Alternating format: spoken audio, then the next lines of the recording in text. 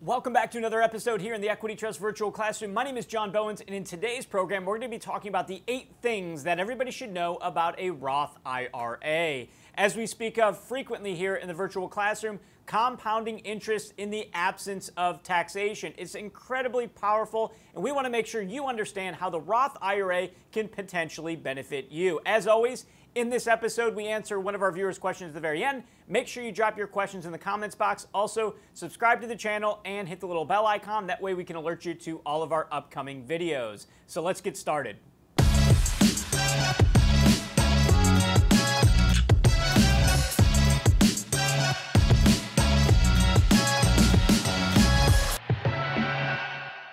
Okay, our first item is after-tax and tax-free characteristics. See, when funding a Roth IRA, the money is deposited after tax, meaning no tax deduction. It grows tax-free, and then when you take the money out after the age of 59 and a half, and assuming the account is seasoned for 5 years, all of your distributions are tax-free. Now, let me give you an example of how powerful this can be. I have 2 clients from Dayton, Ohio, Investor A and Investor B. And Investor A and B got together to acquire a property, renovate the property, and sell for a profit. This was a shorter term transaction. They bought the property and put in all total about $100,000. Now, Investor A only had about $13,000 and some change in his Roth IRA. Investor B had a lion's share of the amount of money necessary for the purchase and rehab. So they came together, they partnered on the transaction. Investor A, with only about $13,000 and some change, after they sold the property for $180,000, recognizing an over $60,000 profit, Investor A made over $34,000 tax-free in his Roth IRA. So he grew his Roth IRA from about $13,000 and some change to over $47,000, and he paid 0% tax.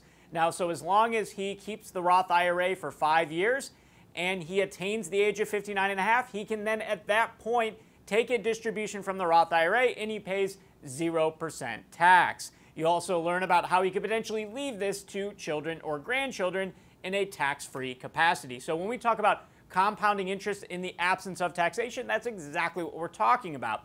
Now, let me take it a step further and give you a numerical example of how powerful this can be.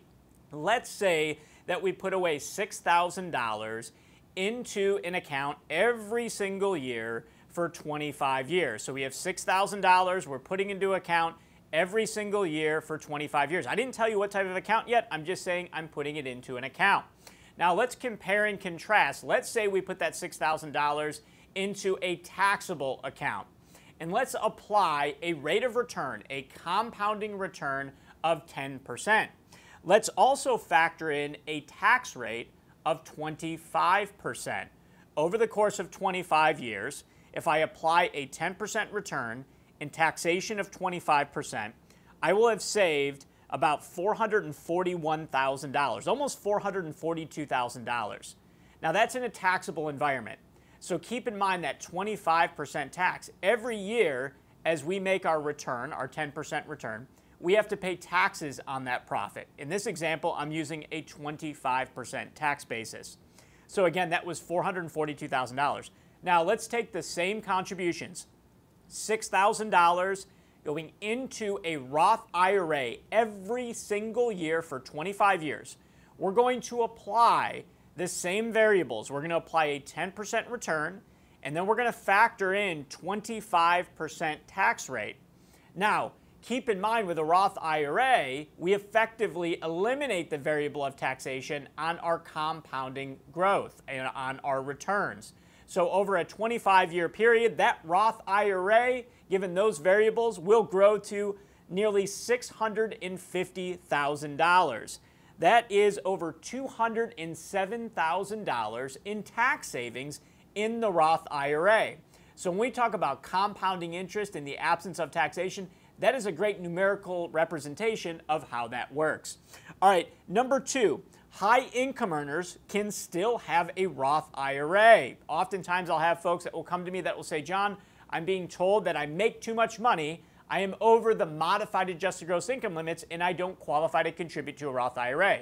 So what is the modified adjusted gross income limits? Well, you can go to the IRS website, irs.gov, and you can look this up on your own. But to give you an example, if you are married filing jointly and you make over $218,000, you will not qualify to make a full contribution to a Roth IRA. That's $218,000 modified adjusted gross income. So for those that make too much money, they can consider what's called a backdoor Roth IRA. So what's a backdoor Roth IRA? Well, the first step of the process is to contribute to a traditional IRA, which does not have those MAGI restrictions in terms of contributions being made. So you contribute first to a traditional IRA, and then you immediately convert over to a Roth IRA. Your net effect is after-tax dollars. And I've seen folks doing this since 2010 because that's when the law changed. Again, that's called a backdoor Roth IRA. We, of course, would encourage you to talk to your CPA or tax accountant as you're going through these money movements.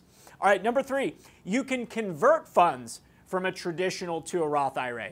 So I just talked about the backdoor contribution, which is contributing to a traditional and converting to a Roth. But what if you have tax-deferred money now? Maybe you have a 401k, 403b, thrift savings plan, and it's all tax-deferred. Maybe you have a traditional IRA, rollover IRA, maybe a SEP IRA, SEP IRA, or a simple IRA. You can convert those funds as is into a Roth IRA. Now, of course, you're going to have some tax consequences associated with this money movement because you're going from tax-deferred to tax-free Roth. So, for example, let's say you have $100,000 in your traditional IRA and you want to convert that over into a Roth IRA. The $100,000 is converted over to the Roth IRA, and then that $100,000 is added to your ordinary income, and then you pay taxes accordingly.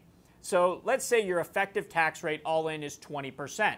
20% of $100,000 is $20,000. So the $100,000 goes to the Roth IRA, and then when you file your tax return, you're going to pay $20,000 in taxes. Now, your tax rate might be different. That's just an example of a 20% effective tax rate. Now, keep in mind that if you withhold money from the account for the conversion tax, if you're under 59.5, there's going to be a 10% premature withdrawal penalty and ordinary income taxes. So what some folks consider is converting the entire amount over and then paying the taxes separately. Additionally, they have the benefit of retaining more tax-exempt or tax-qualified dollars in that account. So some folks don't want to devalue their IRA. They want to keep as much money in that account as possible. All right, that takes us to number 4, which is you can convert money in stages. So I just mentioned converting an entire traditional IRA, in my example, $100,000 to a Roth IRA. Well, what if you had a $100,000 traditional IRA and you converted, let's say, $20,000 in year 1, $20,000 in year 2, $20,000 in the year 3, so on and so forth, and spread out your tax burden over multiple years? You could certainly do this. In fact, I have a client, a real estate investor out of Texas, who did this over the course of about 4 years. He was a property investor, a buy and hold investor. He buys rental properties using his self-directed traditional and Roth IRA. Now, he started with a 403b. He was a college professor. He rolled over his 403b into a traditional IRA. He bought his first rental property. He was generating cash flow, which was going back into the traditional IRA. Everything was working out well for him. He then decided to convert over about $75,000 of his about $500,000 traditional IRA. So he converted $75,000 over into the Roth IRA. He paid the taxes on that $75,000. He bought a property for about $64,000, put about $10,000 worth of work into it, and all of the cash flow from the tenants flowed back into the Roth IRA, no taxation. If he eventually sells those properties, there's no long-term capital gains tax, no recapture depreciation. So he converted in that first year the $75,000. Then in the following year, he converted some more money over, bought another property. And then in the following year after that, he converted some more money over and bought another property. So now he has 3 rental properties in his Roth IRA and 1 property in his tax-deferred account. So he has a significant amount of tax-free, about $33,000 flowing into his Roth IRA, and then he still has some money flowing into his tax-deferred account. And what he was able to do there, as you can see, is spread out his tax burden over those 3 years as he was converting and then acquiring properties. So that is a technique that you could also review with your CPA regarding converting in stages over multiple years in order to spread out your tax burden. Keep in mind as we get closer to the end of the year as well, you might consider converting a little bit just before the end of the year and then convert some after the turn of the year. And now you've effectively put that conversion into 2024. All right, number 5, whatever you contribute to a Roth IRA, you can distribute tax and penalty free. This is interesting. This is sort of like a safety net. So let's say, for example, you put $6,000 today into a Roth IRA and you start to grow the account. And then a few years later, you determine that you really need that money, that initial principal contribution. Even while you're under the age of 59 and a half, you can distribute whatever amounts you've contributed to a Roth IRA. Again, that's an interesting safety net, especially for those that are in the younger generations. I speak to a lot of folks that are in situations where they feel that if they put money in, they're now going to be locked up into keeping that money into the account until they're 59 and a half, and they won't have access to it. As we talked about here with the Roth IRA, you have that sort of safety net provision that allows you to access your principal contribution. All right, number 6 is spousal contribution. So keep in mind that, yes, you have to have earned income to contribute to an IRA. Well, what if you have a spouse that doesn't have earned income? Or maybe your spouse has earned income, but you're the one that doesn't have earned income.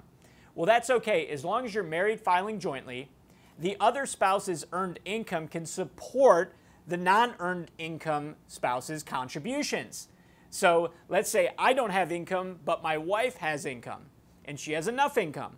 She can open up her Roth IRA, make a contribution. Separately, I open up my own Roth IRA, and I use her earned income to contribute to my Roth IRA. In the year 2023, you can contribute up to $6,500 to an IRA, Roth or traditional. In this case, we'll just say Roth IRA. If you're 50 and over, you can contribute up to $7,500. So that means we can have $6,500 going into my spouse's Roth IRA and then $6,500 going into my Roth IRA. All right, number 7, you can self-direct. Of course, Equity Trust, we are a self-directed alternative asset custodian, which means you can invest in private equity, private companies. You can utilize our online Wealth Bridge tool and invest in private asset platform investment opportunities. You have the ability to invest in gold and silver, digital assets like cryptocurrency. And I gave you a few examples of real estate, owning real estate. You could also be a private money lender. You can lend money secured by real estate to other real estate investors and entrepreneurs. You can invest in real estate joint ventures and partnerships. So there's all different ways in which you can take control and you can self-direct these Roth IRAs into a variety of alternative investments. And again, that's exactly what we do here at Equity Trust, is we allow investors to take control, make decisions on their own, and invest in the assets that make the most sense for them. All right, and then last but not least, number 8, you can leave a legacy, estate planning and legacy planning. So keep in mind that a Roth IRA, if structured properly, you can leave that Roth IRA to your children, potentially your grandchildren, and it can be left to them tax-free because it's a tax-free Roth IRA. Now, think about this. Let's say you grow your Roth IRA to $1 million, and then you leave that $1 million Roth IRA to a child. That child would inherit the Roth IRA, and they would have to distribute all the money and assets within a 10-year period. There's a new 10-year rule that started under the Secure Act that was passed, which for non-spousal individuals that are inheriting an IRA, they have to distribute all the money in 10 years. In fact, we have an entire YouTube video all on this particular subject that you can check out. So if you leave it to a child, they do have to withdraw it within a 10-year period, but it is still tax-free to them. So you'll find that a lot of investors pursue the Roth IRA not only as a vehicle for planning for their retirement, but also as a vehicle to be able to leave a legacy to their children or grandchildren in a 100% tax-free capacity. All right, let's move on to our question of the day. Our question is from McCleve8393 that posted a question on YouTube here. They said, when doing a SEP to Roth conversion, do I owe taxes on the full amount converted? Short answer, yes. So in this case, they have a SEP IRA, which is similar to a traditional IRA. It's tax deferred. So if they converted their entire balance to a Roth IRA, just like our example before, let's say it's $100,000 in a SEP IRA and they convert that entire $100,000 to the Roth, they would pay taxes on that $100,000. That $100,000 would be added to their ordinary income, and then they would pay taxes accordingly. I hope you enjoyed today's episode. Make sure you drop your questions in the comments box. Drop your comments in the comments box. Make sure you hit subscribe, hit the little bell icon. Until the next episode, always leverage compounding interest in the absence of taxation.